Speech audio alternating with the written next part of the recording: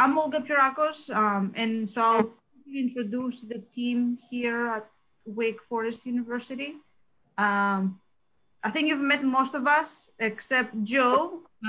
Joe Winnica Leiden is who is the co-presenter with me today, but Michael and Mike will also be contributing to the conversation. We are an interdisciplinary team of engineers and philosophers doing this work, and excited to be with you here for a second time. We're gonna start, today the topic is faculty development, virtual development, virtual module development, and then alignment with ABET. This is a continuation to the presentation we gave back in September. So we hope we can fill in some gaps and really share lessons learned that we have made over the past 2 years really doing this work. Joe has joined us in the last 6 months, and so he's dove in very deeply in understanding kind of what we're doing and contributing to this project. This is the outline for our talk today in this discussion. We're truly aiming for 20, 25 minutes taps of us talking to you and then really allowing conversation to happen. We don't claim to have all the answers. We want this to be a conversation and for us to just simply share what we have learned.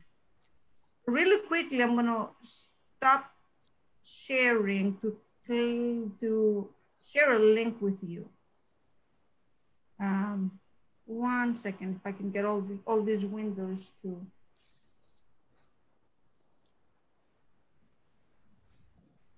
For right now, let's see.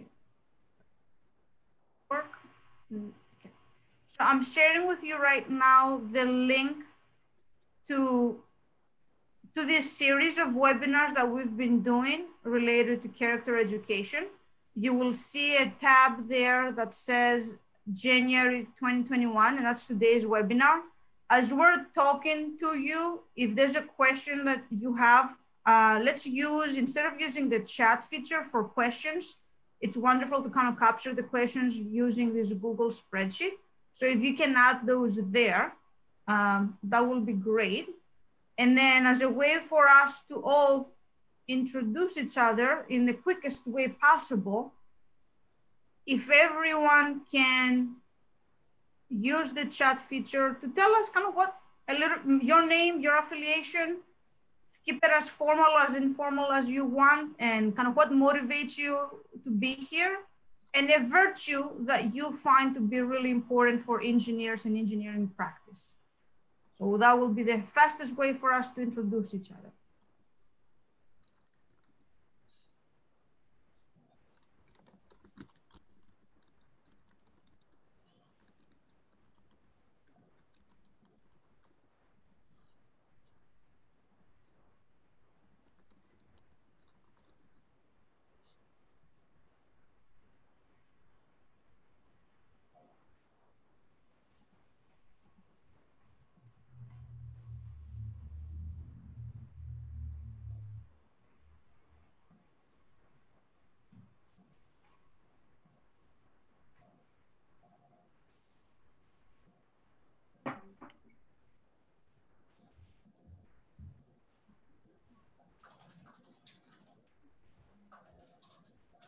All right, let's see, good. I'm seeing all this coming. Now they're gonna all fly in.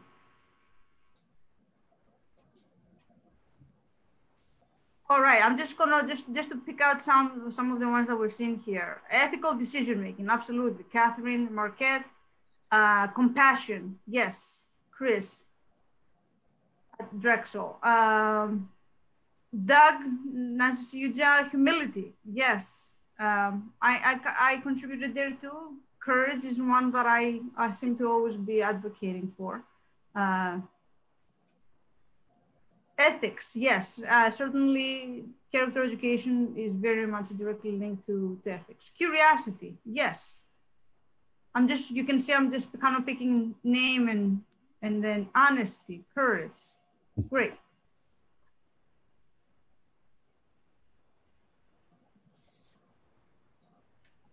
Kindness. Yes. Thank you, Jeff. All right. Can you keep those coming? And as those come in, just a fast introduction of all of us. I'm going to go back to the slides. And let me kind of make my screen a little bit bigger so I can see you all. So we celebrated this week Martin Luther King. I know Michael Lem and I use the same kind of image or the same quote in our presentations. We both truly believe, we all truly believe in doing this work, that the function of education is truly intelligence, the content we teach, but also character. So that really is at the core of what we're here to do as educators, in any profession, in any field, in any discipline that we do our work. So this hopefully motivates you also to be here. This is, we're not gonna go one by one, but this is the team of faculty, staff, and postdocs. We're really grateful to have Kern Family Foundation funding that fully supports two postdocs for us to do this work, and then leveraging the program for leadership and character here at Wake Forest, also building a larger team in that regard. And then wonderful to also, Mike Gross has taken on a new role as faculty director for the Center for Entrepreneurship. So we're building bridges in all kinds of ways to do this work. This is also the team, the faculty, the engineering faculty at Wake Forest are the true champions of this work. Without them, none of this could be done. I did a quick count for the presentation for around how many of us have been doing these modules for the past 2 years. We have over 12 faculty who are doing this work and are participating. We even have new part-time faculty who are teaching the semester and contributing to the effort. So very excited about that. So again, as a reminder, if you can use the link for questions that you have, I am going to hand it over to Joe to talk about the virtue modules that we have currently in our program. Thank you, Olga. And thank Joe, I think you just muted yourself accidentally. I do that a lot. Thank you.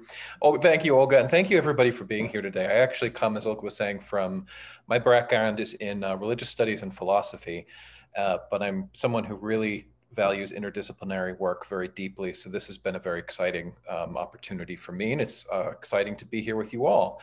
So our program is to help develop character with engineering students. So of course, it's very important for all of us to be on board with what actually character is and to kind of have a definition we can all use. Our definition that we've been using is character is the set of stable, deep, and enduring dispositions that define who we are and shape how we characteristically think, feel, and act. I kind of, from my earth science days, I like the metaphor of weather and climate. Weather is variable day to day. You can talk about moods, right? But climate is patterns over time.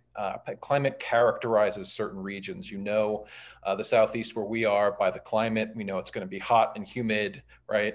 So character characterizes someone. It's central to a person, how you see them, and also how they see the world, very central to their identity. And when you think about somebody that you know you can depend on, often what we're doing is we're thinking about their character, their moral identity. So Olga, could you do the next slide? Absolutely. So when somebody says, like, if you said this person has good character, and then you ask, well, why? What makes a good character? Often somebody would respond by enumerating the traits of the person. The person's courageous, they're honest, they're a good teammate, they're creative, they're giving.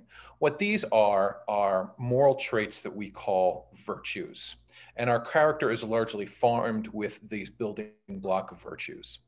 And virtues, as we define them, are habits that dispose us to think, feel, or act at the right times about the right things, toward the right people, for the right end, and in the right way. As Olga said, we wanted to kind of get through a lot of this information, and we can go more deeply into this during the question and answer. One thing to point out here is that these are habits. This is something that is durable over time, but that can be educated. I mean, just think about any students you have who you've seen grow over the semester, not just as students or engineers, but as people as well.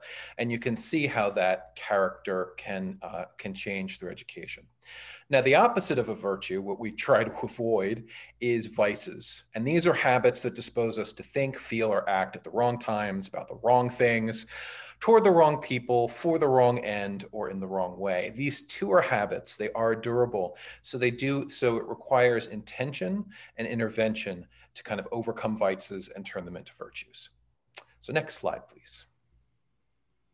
This list here is, we have at Wake Forest 8 courses currently, and we're continuing to develop these courses that focus on, have a character education module or focus on certain virtues. And you can see here in this list some of the different courses and the virtues that they focus on.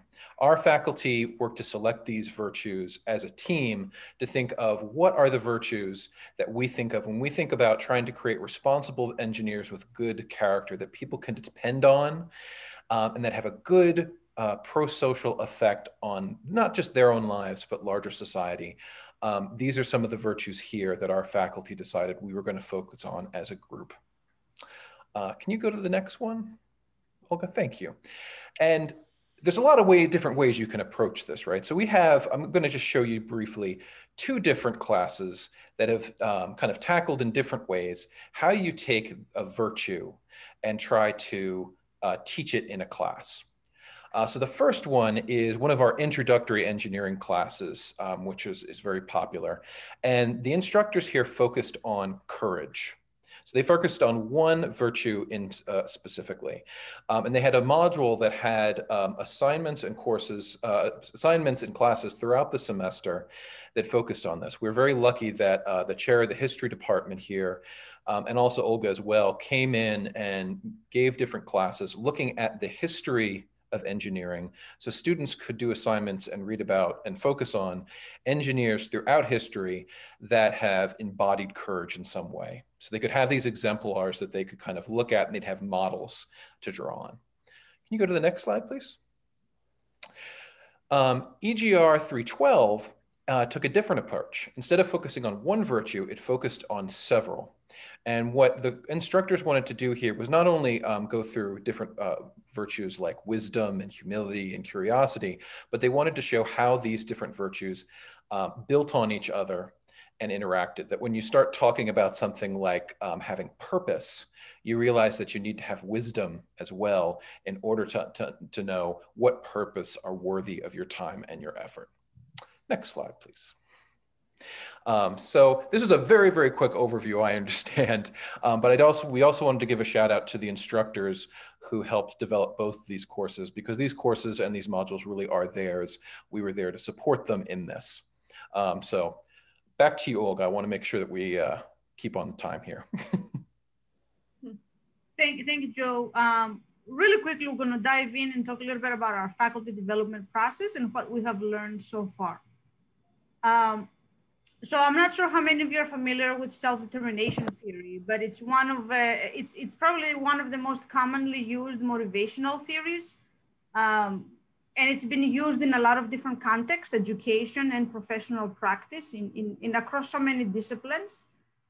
There's three things that are really important in understanding self-determination theory, which also grounds our framework around faculty development as well. The 3 things are competence, autonomy, and relatedness. And so through self-determination theory, I'm going to kind of just describe how we support faculty through this process. The first kind of area is competence, and competence has to do with a sense of feeling that one can really succeed and be effective in that activity. You can look at it, it's related to self-efficacy, it's related to confidence. And so in order for us to build the confidence of our faculty who are beginning to tap into an area that is new, I mean, yes, we can also have conversations around character, but to really become proficient and knowledgeable, we truly do need to learn from other disciplines. And so Michael M. from the very first year has been joining us 2-3 times a semester to have conversations, to build sort of the literacy and speak the same language, begin to understand each other from the various lenses and perspectives that we have. Joe has done that more recently and joins us within every department meeting. Discussions, definitions, we're developing resources that continue to support the competence of faculty. We're developing a virtue handbook that will be used as new faculty join us or others, and we can share with the broader keen community. And certainly coaching. And so where we needed Joe and Adutun, our 2 postdocs, is just more day-to-day competence and building their confidence in understanding these areas. When we think about autonomy for someone to be motivated and stay engaged, autonomy becomes very important because it's the feeling of having choice. It's a sense of freedom that comes with knowing that faculty get to choose the virtues that they think best fit in their courses. They can leverage their own professional experiences to do that work. And ultimately, they own these modules. These are theirs. They get to sort of develop them, and it is a process that is iterative. And so we think that autonomy is really important for that purpose. The third area that becomes really important is relatedness. Relatedness has to do with the feeling of someone having that they belong to something bigger. They're part of a community. They're not alone in this effort, in these activities. And so for us in how we support faculty to kind of build the sense of community, we're truly blessed in the fact that character education is something that is a strategic initiative at the university level. So the center that Michael Lam leads at the university serves that purpose. When engineering started and we're into our 4th year at Wake Forest, we decided to take this on as a department. So we are one of the few departments at the university who has taken it at that level. And so it's not just at the course level. And so we are doing this work and it really helps faculty to know the bigger purpose.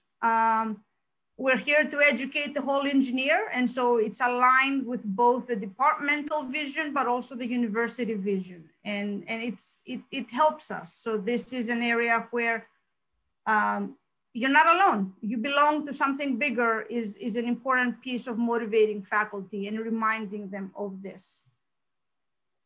Joe, back to you as we kind of share some more lessons learned.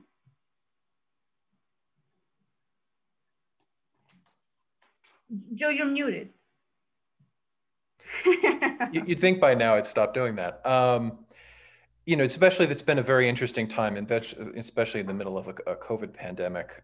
We've learned a lot, especially how to do this under quite interesting circumstances. But one of the first things that's been very important has been faculty buy-in that we've really tried to do by inviting faculty in. Adatone and I, who's my postdoctoral team member who can't be here today. She's on maternity leave, which is wonderful. We have a new smallest member of our department.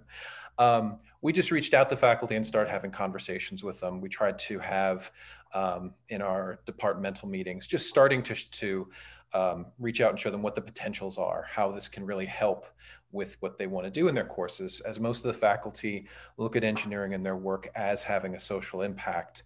Helping those connections has been terrific. To build on that, establishing a common language, like I was saying at the very beginning, having a definition for character, for the virtues that we can share in common and definitely debate, but that we have this lexicon that we can start building on to understand not only what we're doing, but then also as a team, be very intentional about how we then build pedagogy and how we build courses. Interdisciplinarity is very valuable, as you can see. I'm not from engineering. I hope I never have to, for all of your sakes, never actually participate in any engineering project. But you can see this too, even with one of the courses that I mentioned with Courage. One of the history professors came in who's very interested in this and was helping one of the courses bring out really interesting information for the students to help place them and the work that they're doing historically.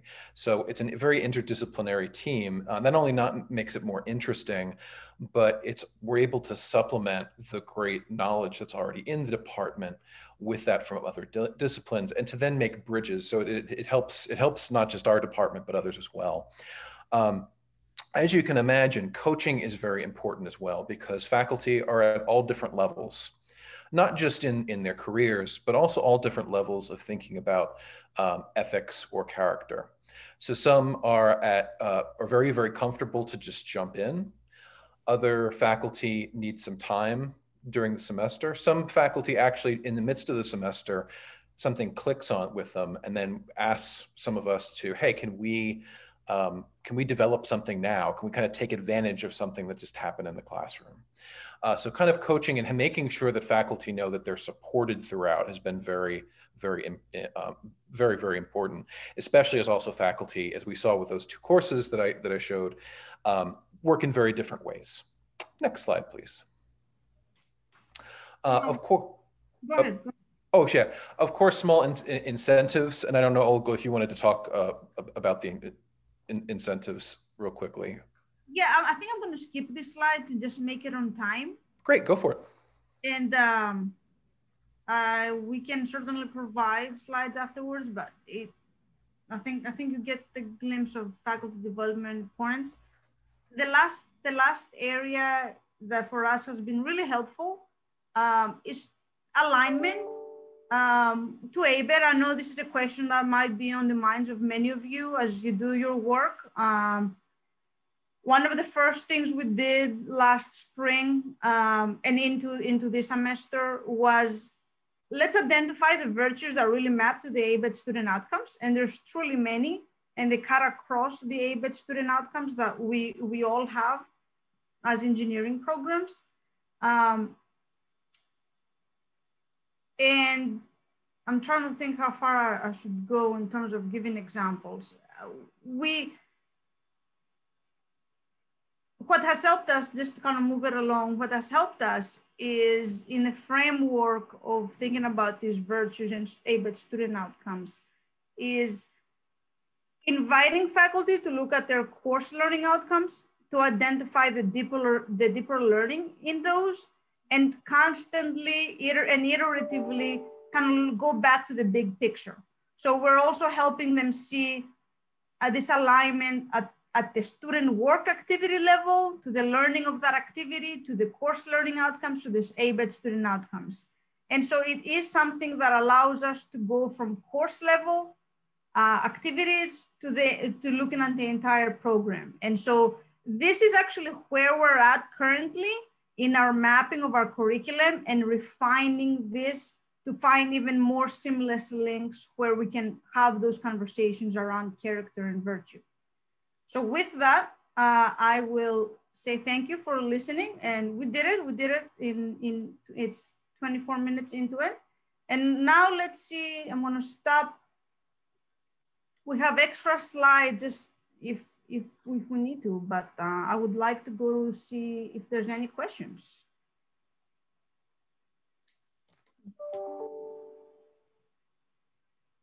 Okay, let me close this.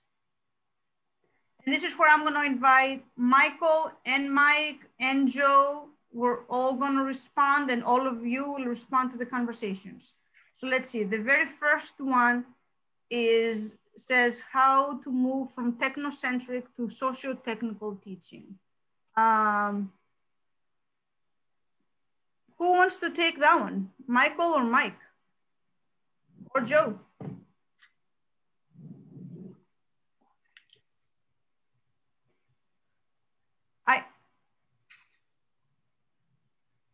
I'll take this one. All right, I'll just go with this one. Let me show you something. I'm gonna go back to the slides. I figured this would come into play, and I kind of want to show you kind of this framework in action. So excuse if this kind of feels rough, but we are in the middle of this. So we're kind of giving you the latest of what we're doing too. So take ABET Student Outcome number 5, which is around teamwork. And this is an area that Mike has also sort of contributed immensely in the curriculum. It has to do, to answer that question directly, it has to do with, I think it's important to articulate a learning outcome that truly has those human elements embedded.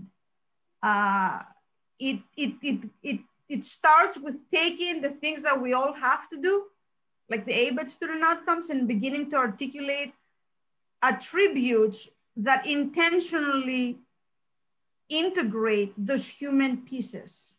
Talking about the flourishing of others. So when we think about the teamwork that all our students are doing in our classes, how do we talk about the flourishing of every team member? I'm right now teaching capstone, and so is Mike. So we're supporting capstone teams. And so having those conversations and thinking about teamwork and the flourishing of each team member, that's one area. Another area is thinking about the work that we do in terms of design and engineering design. And how do we bring in now empathy, or even talking about empathetic strategies that we can use to go from human needs to deriving system requirements for an engineering system that we're developing. And so I think there has to be an intentionality around what we teach in our courses to constantly bring in those human elements. And I feel like I can do that in every lecture that I have. I can always bring in those human elements. But we also have to sort of support faculty in doing that. So anyways, I'll stop there and see if anybody else has anything to add to that. That's anyone, like all of you are experts too, please contribute to that question. This is a discussion for all of us to have. I will just add one thing from that, just from my experience. I mean, because I think this question can be answered from the program level, the more classroom level. Just from my experience in the class, once you start bringing this language in and have some courses or some moments where you introduce this, it can, as one of our faculty members, Kiana Young, has said, a lot of it is about reframing. So we had one course where we were looking at, it was robotics. And one student really likes math, and that's really what they're in it for. They love the technical problem solving aspects of math. But we were talking about empathy and kindness and love. And so we started talking about, like, math is possibly loving. Why couldn't it be, right? What do you do with math if you're in biomedicine? And I shared my experience of being in surgery, for example, and saying your love of the technical aspects could actually be a great kindness to somebody who's going into surgery, right? So a lot of it is just reframing exactly what they were already doing in the class, but with a different language for them to just to, instead of looking at it just straight on, just from a slightly different angle, to get them to start asking some questions and thinking about it in a different way. I know that's a low level, kind of easy, low hanging fruit, but I think it's also one of the most important aspects of this, is that there's already a lot of those potentials in our classes already. Would anyone else like to add to that? What are maybe some strategies that each of you are using to kind of bring the socio-technical side of teaching and not just technocentric approach?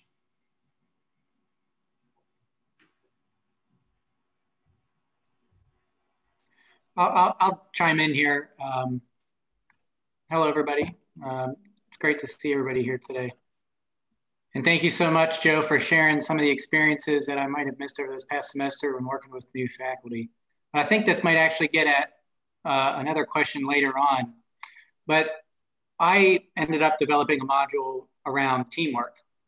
And it kind of just happened organically, but the way it happened, or the reason it happened, I suppose, is that I met with folks like Joe and Michael, and looking through things that is going to be coming soon in our Virtue Faculty Handbook. And there's, for lack of a better way of saying this, there's lots of options. I mean, there's lots of virtues and there's lots of different ways to think about things and a lot of opportunities. The easiest thing for me in getting started was thinking about the courses that I was going to be doing either at that time or in the next semester, and thinking about looking through all of those virtues and thinking about what am I doing in my course, and how could I adopt or change some things that would support growing and developing the particular virtue. I mean, for the course I was doing, it was team-based projects. It was a no-brainer. I want to do something around teamwork. That did feel like low-hanging fruit, but it went from just something I tried in class to we're in the middle of writing it up right now to publish it pretty quickly. And so I think just kind of allowing yourself to just give it a try. Don't feel like you have to conquer everything. Don't feel like you have to totally transform these students or yourself in a matter of a short period of time. I think I've just looking back on it now in the last year and a half, I was surprised at how much progress actually was made. All right, thank you, Mike. Anybody else? Okay, we can always come back to it if you have thoughts. I'm gonna go to, because Mike mentioned the Virtue Handbook, I'm gonna skip the second question and go to the question that is about the Virtue Handbook and hand it over to Michael. So Michael, the question is, what sort of thing will be in the Virtue Handbook? Great. Thank you, Jeff, for the question. We're in the process now of refining our handbook. This has actually been a project to think about how we can get students and faculty and staff on the same page, literally, when it comes to the different virtues. And so we have crafted a handbook that actually will focus on 12 virtues that we're really defining. And we try to define what the virtue is, drawing on research from psychology and philosophy to kind of get some consensus there. We then describe in more detail what that virtue looks like and how it's different from different vices or related concepts that might be involved, and then what its value would be to engineers in particular. And then we then identify some possible assessments that we can use to help measure that virtue if you're trying to do assessments in your class to analyze it. And then finally, we identify possible ideas for faculty to then apply strategies of character development that research shows to be effective to develop that virtue in their class. And so we have a whole strategy focused around 7 methods that we use, from habituating virtues through practice and reflecting on your personal experience, to engaging exemplars of character, to having discussions about what a virtue is or is not, to being aware of our biases, and also having friendships of accountability to help us be true to who we aspire to be. And so each kind of handbook page has those kind of categories, and we do that for 12 different virtues to help faculty really get a sense of what the literature says about virtue and how they can begin to design modules and assignments that might actually teach that in their class. Yeah. Great. Can I share a very, very recent anecdote, like last week, in that when I had developed my teamwork module and I had looked at these 7 strategies, I self-identified that I think I had done 5, or that I intentionally did 5. And then in reviewing what I had done and having written it up, Michael pointed out, actually, you've done all 7. You may not have realized it. So I do think there's immense value in this faculty handbook. I think it's a great resource. It's very, in my opinion, it's very well done. It's very relevant for engineering intentionally.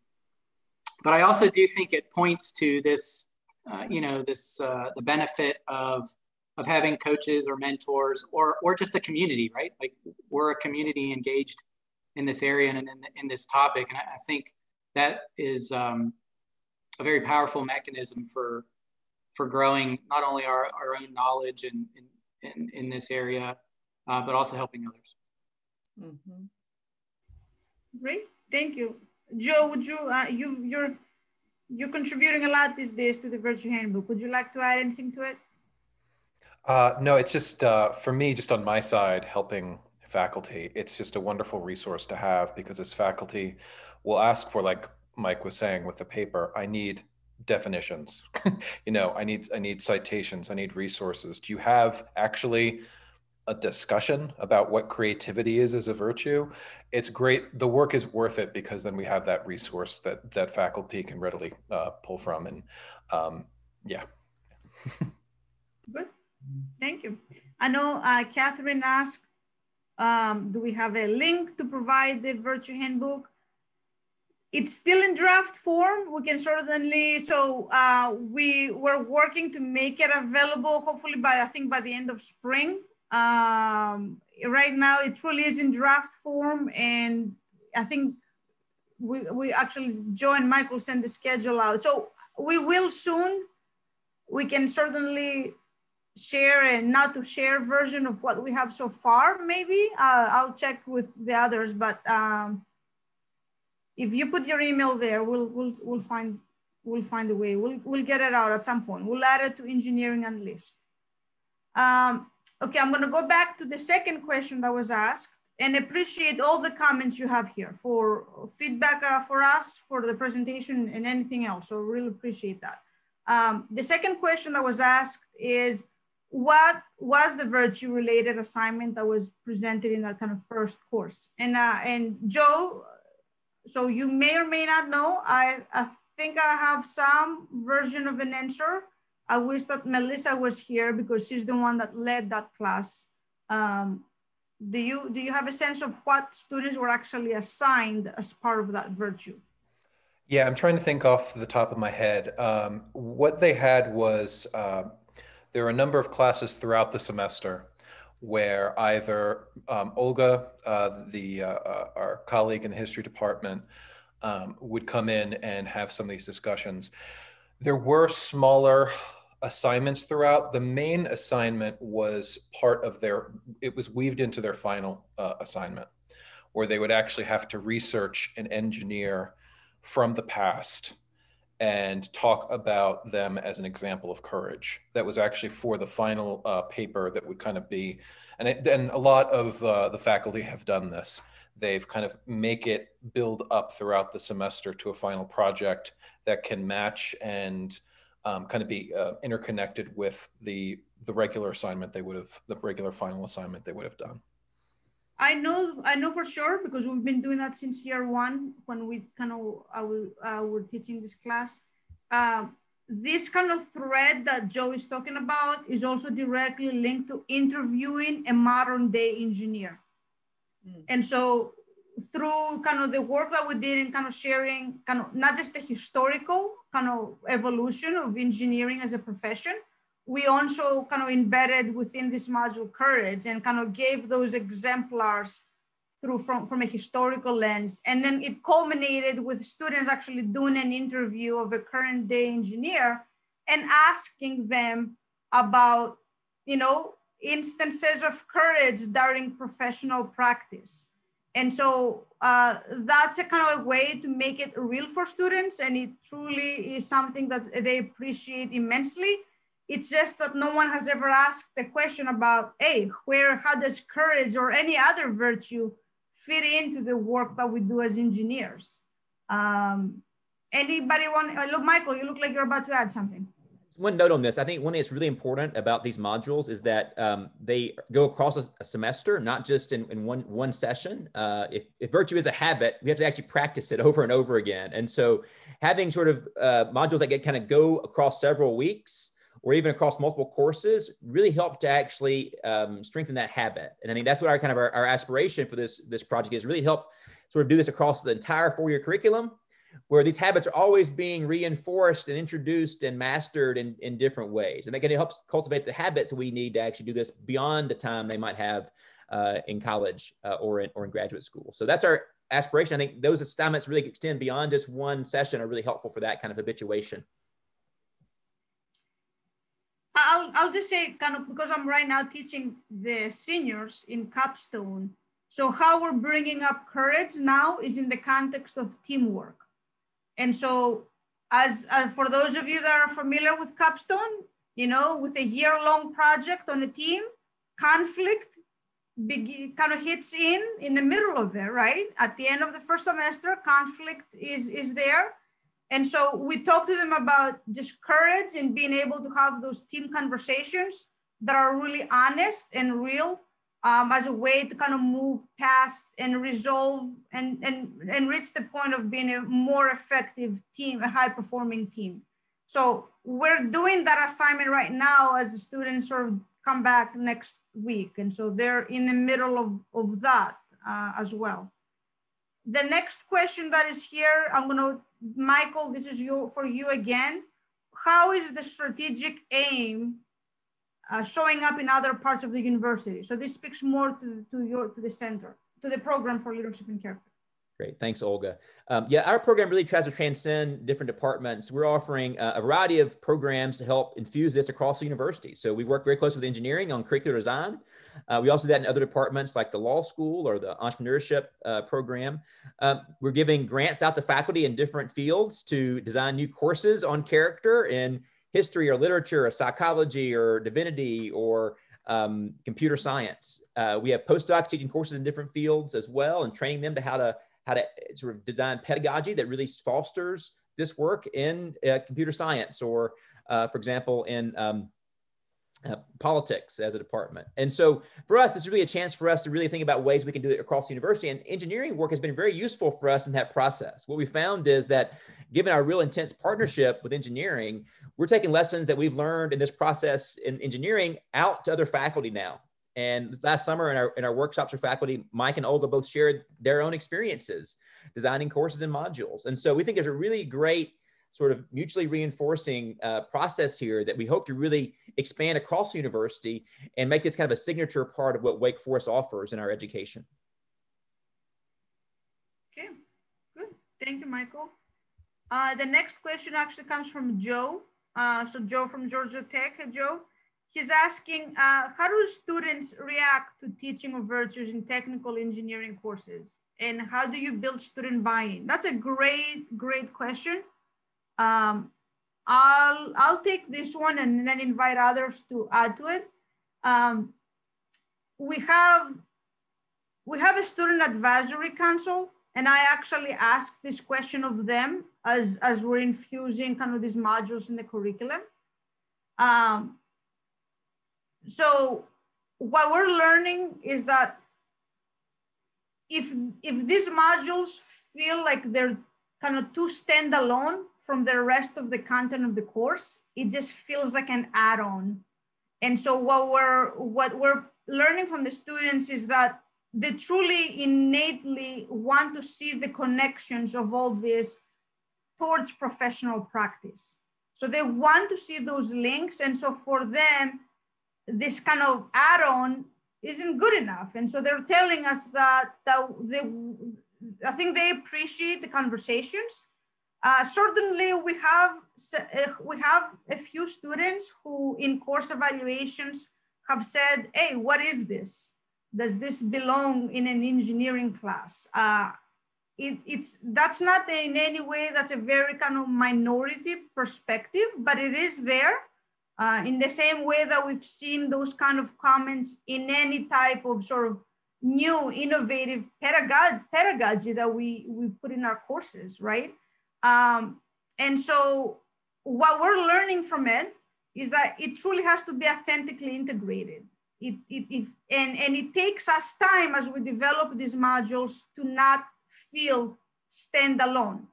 But we also tell our faculty it's okay. Like even if at the first run of this, the first iteration, it feels sort of standalone, it's better to start than not to do it at all. And so we find ways through asking also students, ways to kind of infuse it and make it seamless and part of the conversation. It helps immensely when you have a project-based curriculum or a curriculum where engineering practice and not just theory is taught. So I'll just stop there and see what others have to add to this. Anybody else, even beyond the Wake Forest team? What are you all learning as you try to have these conversations?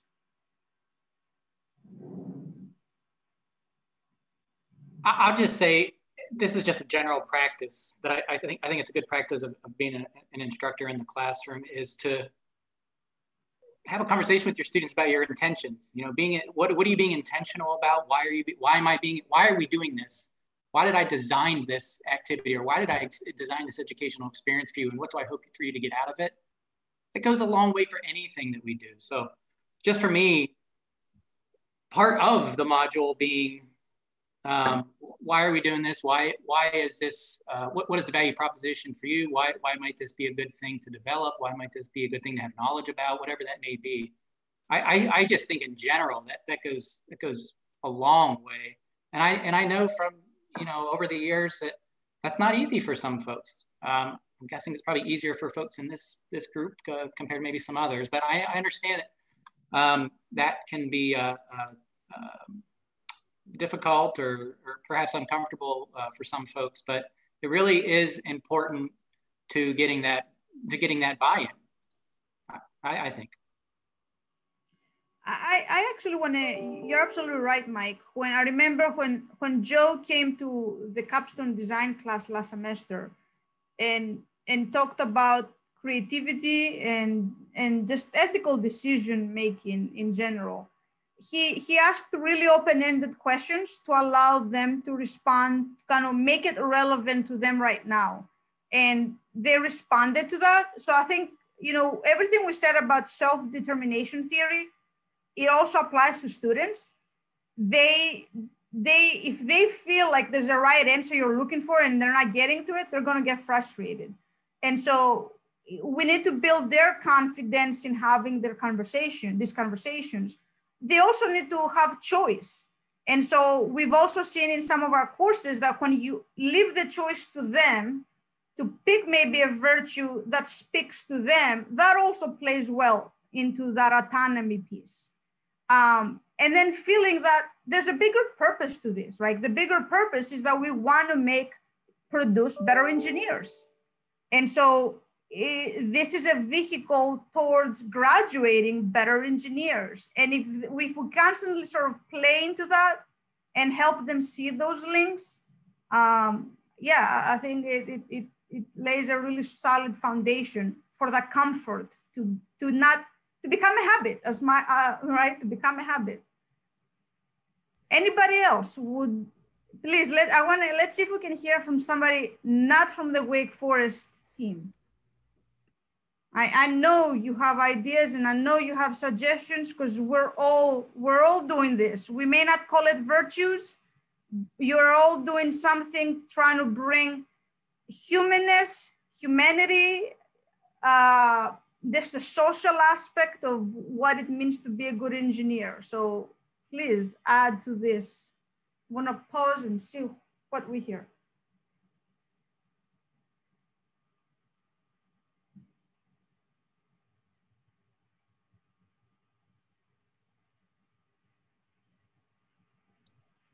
No? I'm curious to hear maybe as well, just what do you think, if you're on the fence or you're not sure if this is kind of how to get started, or if this is even something you really want to pursue, or kind of hesitant about how can I fit this in my class, or whatever it may be, what would help lower that? We're all well, most of us are engineers. What would help you lower that activation barrier? How could we get you over that? Or what are things that our network or our community could be doing? Or what could we be doing collectively, us, the people in this meeting, what are like the critical what are the critical things that we need to lower that barrier for?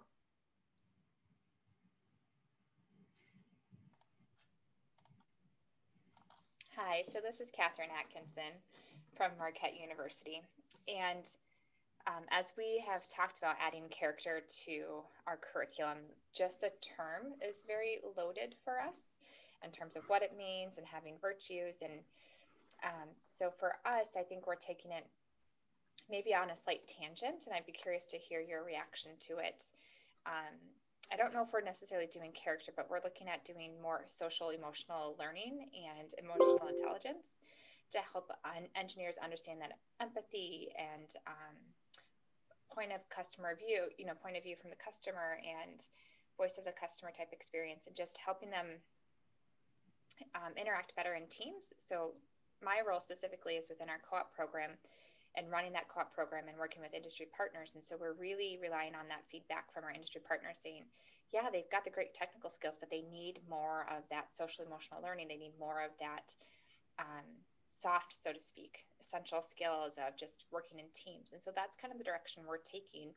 And it doesn't feel quite like character and virtue in the way that we've talked about today, but still along that same line. And so for me, just getting over that barrier of the word character and virtues has been freeing to just maybe say that I'm going a different direction, but still connected, I guess. So that's what I would share. Thank you for sharing that, Catherine.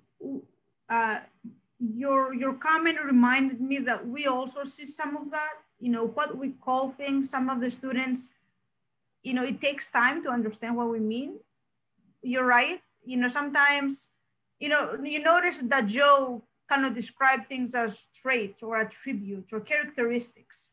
If it helps to kind of start the conversation there and talk about, don't even kind of call it virtues, but kind of get there eventually. I think it's important. And so continue to. Yeah, Michael, I feel like, Michael, you probably have also seen different examples of this from just different professions and disciplines that might call things a little different. What's the intent, the goal? What would you contribute? Yeah, well, thanks. It's great idea, Catherine. And I know different cultures have different sort of preferences for how they think about these concepts. And so there's a lot of overlap between social emotional learning and character education. In fact, especially in the sort of primary and secondary school level, those are often sort of tied together very neatly. So you can think about ways you mentioned, empathy being a kind of core virtue that you talk about in different contexts in social emotional learning. One question to think about is, what are other virtues that are or are not part of that framework? So, for example, sometimes courage is not seen as part of that framework. It's kind of outside that framework. What about humility or justice or other virtues that might be more sort of included in the character conversation that might not be as central to the social emotional learning framework? So just think about what's actually each framework offers you and how to think about the different concepts and virtues that may or may not be on offer in that framework. And then if you can figure that out, then how might you expand that to encompass the qualities you really want to promote in your students? Thank you both very much. Appreciate that. I also want to say that I feel the same way, Catherine. Sometimes I'm like, I don't even know if I'm doing this right. I don't know if I'm getting this right. And I ask. And Joe and Michael, they're just Michael's answer, I'm like, yeah, okay. I feel much better about this now. And I think one thing for me is I'm sorry, go ahead. Who was that? Oh, I thought somebody was talking. The fact that you are working towards it and that you're doing something, and now that you're talking about refining it, and now that you're thinking about continuously improving it and learning a little bit more, I think those are I think you're doing the right things. Continuing to do that is how we get there, and having these conversations and learning from people like Joe and Michael, and hopefully we can get out some of these resources to help with that too. But I think that's part of why we have this community and this network. And I think it's great that that you're thinking about it this way, and that you're looking to revise and refine and things like that, because I'm always doing that, and I think I will be for a while, always probably. So, Michael, if I could maybe ask you, try to answer your question from St. Thomas perspective. This is Don Weinkoff, the dean at St. Thomas. You asked what the network could do. I think that there are really several audiences here. We have the faculty, and I think you guys did really well on talking about building their confidence and capability of teaching in this space. That's one part of our work, and I think you guys have really started that well, especially with your partnerships with your philosophy departments. I think there's reluctance from the students. They come to us because they've been good at science and math, and they've been told that's what engineers do. Then they hit these, I would say, innovative courses with these topics and they have questions. And Olga said, you know, there's a minority that don't like it or questions about it. So we have to show the intentionality of why this is important to their professional development. But I think the other piece to this is industry. And we did a little project where we're reaching out to industry to show students what is required in their evaluations once they get into industry, showing those softer elements. But I will say not all of those evaluation forms are really clear about how important these areas are. So we also need industry to be able to articulate the importance of it. And maybe that would be the great thing in the network, if we could identify some brand name companies with brand name, you know, CEOs and brand name things that we could share amongst the network that really just really stress the importance of this area. And you introduce that to the freshmen, and then all of a sudden they're sort of, again, those predispositions are erased and they're ready. They're expecting this kind of education. So I think those three things, you know, students preparation, faculty, you know, confidence in teaching this area. And then again, I mean, showing that pull from industry and having them be able to articulate what we are doing, what we see as important. Yeah, I really appreciate that, Don. And what you're saying actually connects to what Catherine is saying. I do believe those are important. And when we have conversations with industry and professional engineers, they say it's important. We're using different language. The professional engineers are not describing these things as virtues, but indeed, when you dig deeper, it's exactly what those are. And so what I've been really impressed with just the past year is we have professional engineers who teach with us in our courses. And so simply introducing them to the framework and saying, do you want to do something? And they said, yes, this is relevant. I see it play out in this way. And so I think that's a great idea to make those links. I just want to link it back to what Catherine said, is that we're simply not using the same language. And so that's the value of some taxonomy that helps connect us.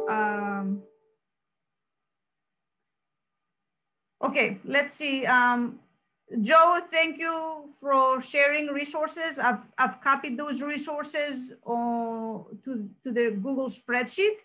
If others of you have other resources you want to share, let's use this. This is a Google spreadsheet we're using in all kinds of ways. I'm trying to see which question to tackle next. Okay, I'll do really quick the one that says about incentives. The thing about incentives that we've learned, it doesn't take much, and it's actually the same way that extra credit works for students in our courses. It's a small stipend, and it's a small stipend, even if it's $500 or $1,000 for the year. It gives a recognition that we know it takes time. And so for this sort of launch of thinking and the effort and even documenting, it's a small thing that I think incentivizes faculty to get started. And once they're there, it's not something that is needed long-term. That's kind of what I am seeing. And it's the same idea of extra credit. I don't know, for those of you that have extra credit in classes, for like 5 points, they'll do the equivalent of like 2 assignments just for 5 extra points, right? And I think it helps faculty too. It's really, it's a small piece. Let's see, there's Amir, I'm gonna, I'll reply to you in an email about empathetic design. I'll share a little bit about what we've done in capstone design and assessment. I'm trying, we're at time. I really appreciate everyone's time. Ask more questions here. The questions that you ask helped to drive the next discussion topic. So based on what is asked, we kind of determine, and this is, I know, what Doug looks at to determine kind of the next discussion. And so thank you for joining us on a Friday. We hope you have a great start to spring semester. For us, it starts next week. I think for many of us, it starts in the coming weeks, and wishing you much success, and just start somewhere, and you'll find hopefully inspiration to keep going. Thank you everyone for joining us.